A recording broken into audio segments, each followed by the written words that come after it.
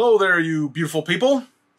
Today, I'm going to be playing around with the Proko Skull. And Proko is a YouTuber that does a lot of really pretty neat art videos. And I'll link down below to his channel. And he's actually got, I think, a suite of channels now. So there's a lot of stuff. But if you're really interested in realistic drawing and realism, he's a great place to, like, one of the good places to start. So, but he produced something called, it's the skull. Anyway, what's great about it is the detail is pretty good for a very small size skull. It's got an articulating lower jawbone, a mandible, and actually it'll even come off. So if you wanted to do a half size thing, I don't know if it'll. Let's see if we can. Boop. So can track this. Let's see if working on my.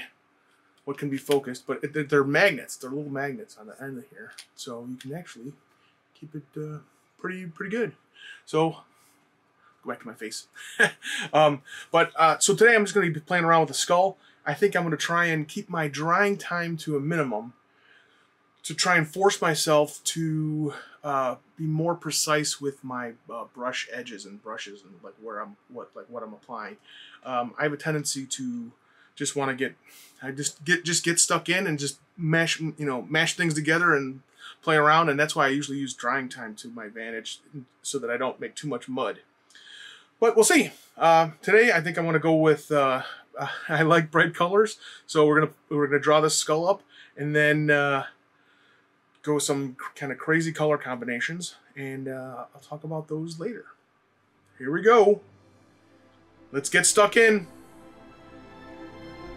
All right, kind of starting the doodle. Basically just kind of scribbling out, kind of going up and down with my eyes to make sure that I'm fitting the shape in correctly.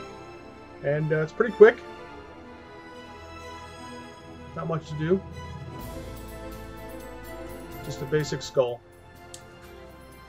Okay, gonna let that dry, and then I'm gonna play around with some colors. I'm gonna use Bob Burridge's color wheel. He's also a YouTuber that you should check out. He's mostly abstract stuff, but really fun. Just actually can play if you play around with his techniques and stuff. It's really fun. But his Goof Proof color wheel, which he's got, it's based on the Munsell color system. But it's kind of fun. It's got tells you where like a dominant color is, and then it's your focal point, and then some spice colors basically to add it up. And what's cool about this is with this kind of like a really quick painting, you can kind of decide, okay, well, what do I want the background color to be? So let's go with, maybe let's play with, let's do a red background. So that's the dominant color, right?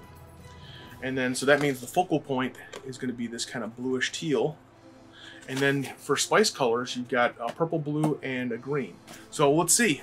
Play around with it. I think it's honestly, it's one of those fun things to play with. So let's get going. All right, knocking in that red background. I used red with a little bit of Viridian green to make some of the darks. So just kind of putting it in there. I'm trying to keep it to be a little bit, want my brushwork to be noticeable. So I don't really want to worry too much about it being a good an easy gradient. I kind of want to slop it in there a little bit. And then work on some of mixing up the teal on the side here, which at least I think that's why there's a delay. But yeah, so mixed up the teal, which was primary blue, and a little bit of that I like the lighter greens, like emerald greens, what they call it for Liquitex. Just to give it a little bit of a kind of bluish green color. Working on the darks. Checking my shadows.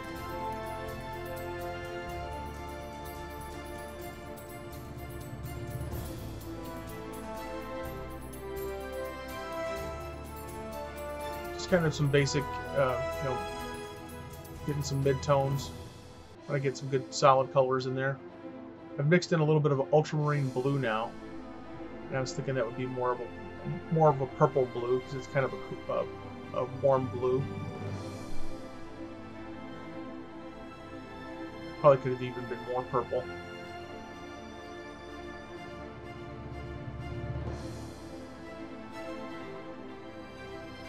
Some of the highlights.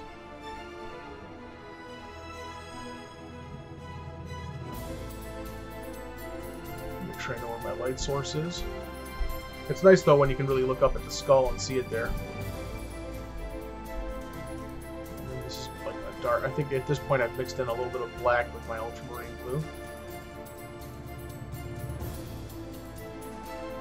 With these quick paintings, I don't mind mixing black in with my darks because I'm going to be using line work.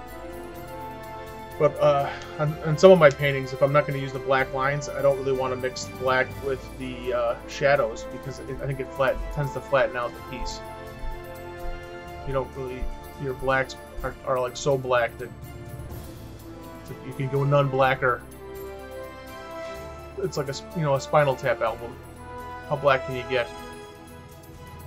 But if you mix your blacks, you can get much more dynamic. Okay, I decided to let this dry a little bit because I was really starting to make some mud and things were getting a little bit. Anyway, at least that's how I felt. So before it gets too smeary and muddy, we'll take a break and have some patience and see what happens. Okay. So after it dried, I made sure that I kind of came in. There were some white areas that I didn't notice right away because I was worried too much about it getting kind of smeary and messed up. And mud basically happens when all your colors start to mix together and you're losing your dark values and your light values.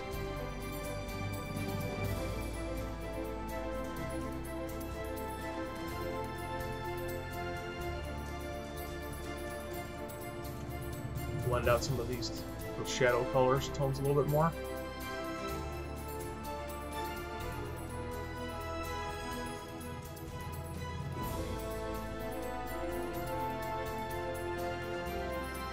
He's definitely looking like he's got a little bit of personality.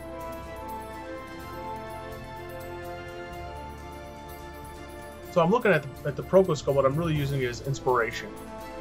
So I'm not trying to be super realistic. Now I'm going to start on the blacks. See how this goes. And especially I think when I add in the black tones, to give it gives it more of a cartoony effect.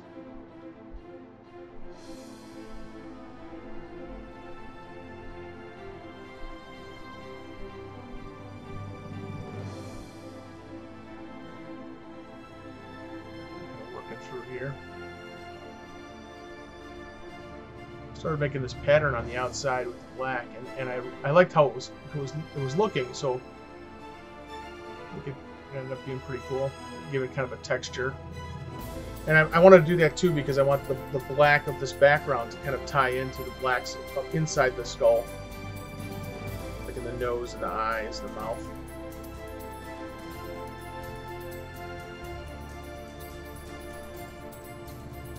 Kind of bring what's the foreground, what's the background. And here I just kind of sign it all smeary with love. There you go. All right, finished today's painting.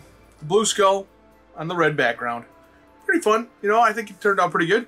But lots of fun using the Proko Skull. I like how, it's small, it's easy. And it's really just a great resource and inspiration to use whenever you want to draw a human skull.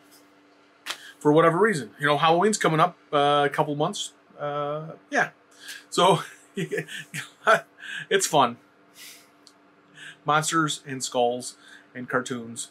So, anyway, thanks for watching. Make sure you smile early and smile often. Give people a reason to smile, and you just might get to smile too. So, thanks again. Please like, share, and subscribe. And I'll see you next time, which will hopefully be in the next couple of days. So, lots of fun, and take care.